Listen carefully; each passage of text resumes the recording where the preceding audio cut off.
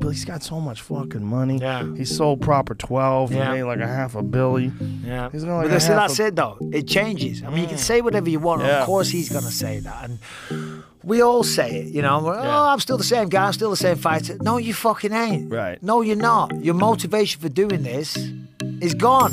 Right. You're doing it now because, listen, and you got to respect this about him. We don't have a good relationship, but got to respect this about him. He loves the fight game. You know what I mean? Yeah. And I respect that about him. I really do.